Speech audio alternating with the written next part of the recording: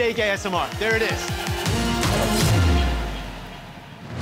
Welcome to Next Level Kitchen, where we're going to show you the tips and recipes that could make you a next level chef. And today we're going to cook up some amazing pork chops, a classic protein. That's right, there's really nothing quite like pork, and we're going to show you how to take it to the next level by showing you 2 different ways to make it incredible. But before we start cooking, let's talk about the most important element, oil. I'm making a pork schnitzel, and I'm gonna actually shallow or pan fry that in grapeseed oil. I like to use grapeseed oil. Peanut oil is also amazing for frying. And I'm flavoring my grapeseed oil, which is a neutral oil with a pretty fairly high smoke point, with some pork fat that I've taken off just from the fat cap of this pork. Listen, whatever you cook your ingredient in is gonna help flavor it, right? So you've added more pork flavor to this by cooking that fat in the oil. Maybe you don't have an extra fat cap of pork laying around, but you might have bacon underneath your sink. You can cook in the bacon fat. Or like I'm going to do, I'm gonna fry my pork chop in ghee or clarified butter, which has a high smoking point. So I'm gonna get the flavor of butter, but I'm not gonna burn my butter. Okay, so you're making a schnitzel. You got some work to do over there, right? I am. So I'm gonna actually start out with the pounding out of the pork. You can totally use a rolling pin or any heavy bottom pot as well. I'm using something called a mallet here. A really fun, great tip if you plan on sort of flattening any protein or vegetable is to use a double-sided cling film. So this is literally just a piece of cling film that I've wrapped on top of itself and then folded in half. And what that's gonna do is give me a nice sturdy base so my plastic cling film doesn't break. And I hate to jump in there, but maybe you're in the basement level and you don't have a mallet, but you have another pan that you can use as a mallet. Absolutely. Never let equipment stop you from doing your job. 100%.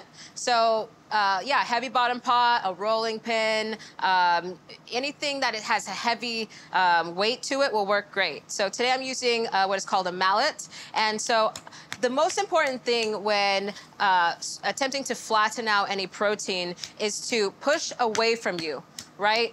So I'm pulling towards myself, and I'm also pushing away. And what that is doing is just breaking up those muscle fibers. You have a sort of rougher side that's gonna help tenderize and pull out. But you see I'm just rotating a bit, and I'll continue to push out and pull towards me, and that's gonna create a nice wide flat surface. What you got going on over there, Rich? Okay, I love it. I'm gonna, start on the things that take the longest to cook, just like I'm telling our chefs in the kitchen. I'm making these Hasselback potatoes, right? Very, very trendy, but not just trendy, absolutely delicious. So to make them, I've just skewered my potatoes, and then very, very finely, I'm just taking my knife and I'm sort of just making these little inserts in them, so that what I'm doing is cutting into the potato so that they're gonna get nice and crispy, right? And I'm also gonna fry those potatoes. So a little bit of this clarified butter, like I said, on these trays, and I'm gonna pop my potatoes off of the skewer once I have them cut, just put them in the oven, and I'm frying potatoes in butter, which sounds and is absolutely delicious. So Sounds again, delicious. The oil that you're cooking in is going to flavor the dish. I love olive oil, but it's not the perfect oil for everything. You want to cook in bacon fat, lamb fat. If you're roasting a chicken at home, save the drippings from that chicken, put it in a little ice cube tray, pop it in the freezer, cook your salmon in it the next day. That's how you win next level chef. Okay, you're pounding out the schnitzel. I love that tip about pounding it away from you. Exactly. Super, super smart. Yeah, so it's not just about flattening it and hacking away. It's really about working with intentionality again, as we always tell our chefs, right? It's about everything has a purpose and a reason, right? So I want a nice, flat, round surface, so I'm working towards that. Okay, I'm over here. I'm going to make a little bit of coleslaw. I have some red cabbage, and what I'm gonna do is just really sort of shave some of this red cabbage for my slaw. So a chiffonade, if you will, which means really, really thin, like hair. I'm just gonna make a nice bright dish, because this is gonna be a roasted pork chop over here, a pan-fried pork chop. And what I want is a lot of this nice texture coming through. I like contrast of texture when I'm cooking. Something that's crispy, something that's soft, right? That's how you get to the next level. I love it. And you can really go in and kind of build your perfect bite. So that's what I'm all about. Okay, so I have my cabbage in the bowl. Real quick, this is the simplest slaw that you're ever gonna make. Just have the red cabbage. You can use whatever color cabbage you want, but I think red cabbage and pork works really, really well. A little bit of sesame oil, a splash of vinegar. I'm gonna throw some cilantro in there as well.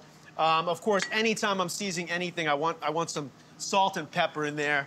season from up high, get all of that in there. And that's very simple. That's my slaw. I'll toss in some cilantro. Another thing about cilantro I love, these stems are really, really delicious. Like you can eat the stems, don't throw them away. Like there are some herbs, parsley sometimes can be a little bit chewy, but I'm just gonna take the whole pieces of the cilantro, throw it into my slaw. How are you doing over there, Nyesha? I have my pork fat rendering here, and now I have my pork pounded out. And what I'm gonna do is create a little bit of a breading station, right? And this is something that whenever you're attempting to fry, or in fancy kitchens we call pané, standard breading procedure.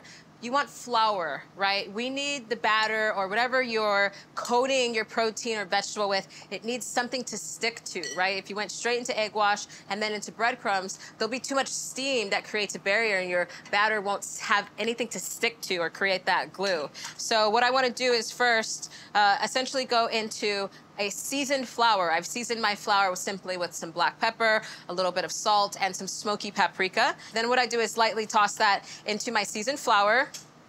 I've simply whipped up some eggs.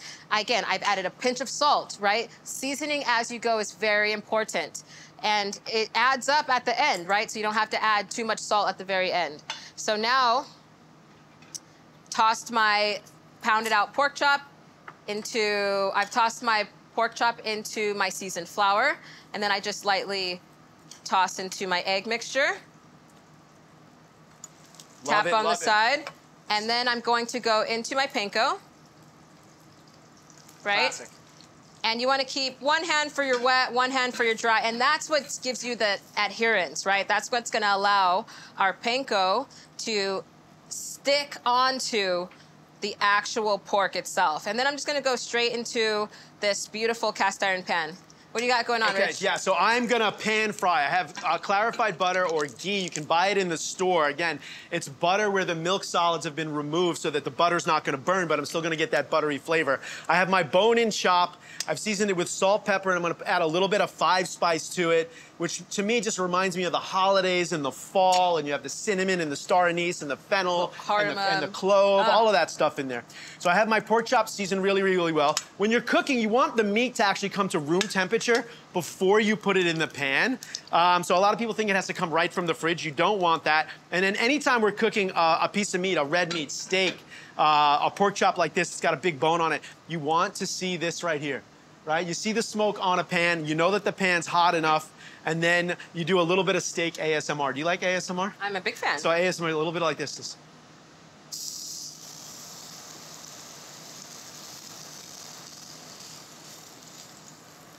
Steak ASMR. There it is, like a sizzling steak in a pan. So now I'm gonna cook that. I have my slaw, I got my potatoes in the oven, and you're cooking your schnitzel. I'm cooking my pork chop. I'm gonna make a quick sauce. Are you doing a sauce over there? Yeah, so I've dropped my pork chop into my shallow fry, right? That's really the important thing is different ways to approach frying or, you know, cooking different styles of protein, right? This has more spices on it. You don't want as much oil. You want some coloration.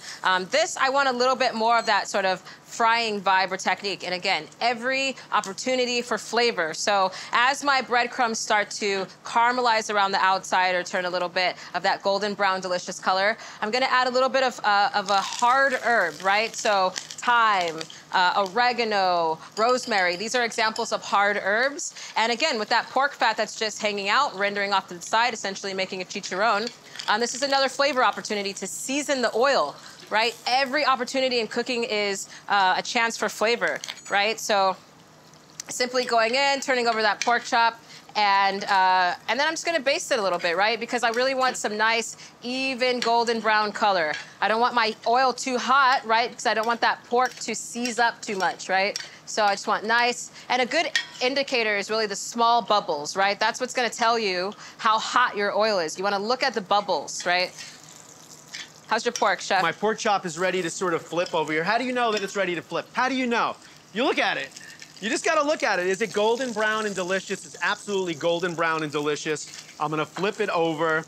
And as it's gonna finish cooking in the pan, similar to what Nyesha's doing over there, what I wanna do now is I started it in the clarified butter, which isn't gonna burn, but as I'm getting ready to finish this chop, I'm gonna throw some butter in the pan, and I'm literally gonna throw it in the pan because Nyesha, this is what I do when I'm home. Yeah, okay, you backed away, which is really, really smart, but you gotta get the butter toss going.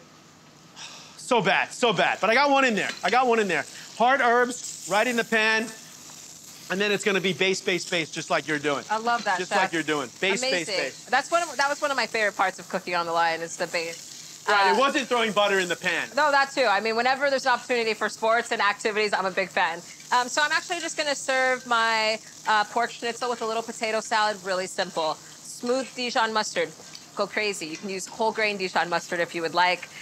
The world is your oyster. Good olive oil. As Chef Richard mentioned, different oils have different applications. So olive oil doesn't have as high of a smoke point, so I wouldn't want to start my pork chop by cooking with it, but I do want all of that beautiful, robust olive oil flavor by way of a vinaigrette, right? So I'm gonna toss some beautiful pre-cooked fingerling potatoes here with some really good high quality olive oil, some smooth Dijon mustard, a little bit of salt, and just some fresh dill.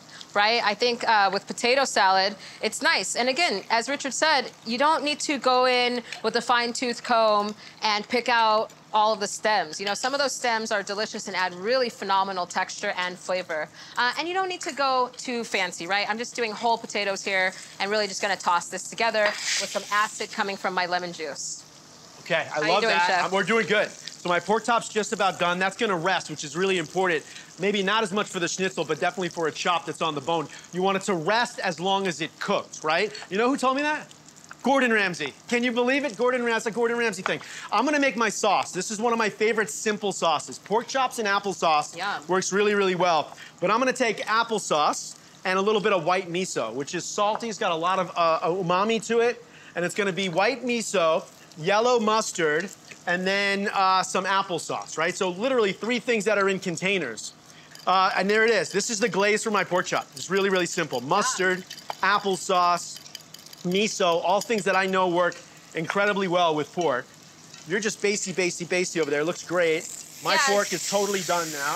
Love it. I'll pull that out and let it rest, like I said. And again, the basting is really just to provide even color, right? I've reached a very beautiful peak expression of that golden brown and delicious we eat with our eyes. This side is a little bit less color on it, so it's an opportunity to get the very beautiful side out of the oil, and I'm really just essentially cooking one side, right? That's really the point of the basting, is to develop that color and also cook the pork and raise the temperature on the inside as well. Okay, there it is. I have my mustard glaze. It's gonna go just right on top of this pork. And this is gonna be it's a glaze, but it's also the sauce for this. Ooh, I love that. I love the flavor of Dijon mustard and miso together. Me too. I mean, so you know what I love delicious. about it too? And listen, we've cooked competitively before. 100%. Everyone at home, you're also cooking competitively. Maybe you don't have a platform dropping in your kitchen, but you gotta get food on the table in less than 30 minutes, right? Absolutely. Find things that work really, really quickly. In this case, again, it's that pork chop, it's applesauce, and it's miso. And it's right there on my plate. You're going to the plate. Wow, our timing, we're syncing up. Yeah, so I'm gonna pull my pork chop out, and really the most important thing when frying is to season directly when it comes out. You really want that salt to go inside and flavor when the oil's hot. In plating this dish, really simple. Just a simple potato salad. I love with schnitzels to serve it with a fresh slice of lemon. Really helps cut through the fattiness of the richness coming from the pork. And I don't want to overcomplicate this, right? Slice the potatoes down if you'd like. This is the kind of dish I love to serve family style. All right, I love that, and we're kind of going the same way here. This is how I'm plating, especially when I'm at home. I want to respect all of the things that I cooked. I have my pork chop and sauce right over here. I have my Hasselback potatoes, and then, of course, because we don't want the cold item to get warm, right before I'm finished, I'm gonna just do a mound of this slaw right next to my pork chop. Get a little height on there. Again, I love the fact that there's a stem in there. That's one of my favorite things to eat in the world over there, any sort of schnitzel. Oh, I can't wait till you try it. Oh my so gosh. yeah, I'm just gonna slice this down a bit. Again, I'm serving this one family style, so it gives everyone an opportunity to eat this straight out of the fryer, right? I don't want anything to have an opportunity to chill down too much. You wanna rest a little bit. Again, very important, seasoning directly when it comes out of the hot oil. And so this will go on, simply plated. And why not use those crispy herbs, right? Yes. Nothing goes to waste. So just finishing with some beautiful crispy herbs. And of course, the fresh slice of lemon. Look at these two absolutely delicious versions of pork right there. All right, there we go. Your pork schnitzel. My pork with a Blais glaze. A Blais glaze. I kind of want to trade. That's how you make a next level dish. To get ingredients and more details on the recipes from today, check the description below. And be sure to subscribe for more episodes of Next Level Kitchen.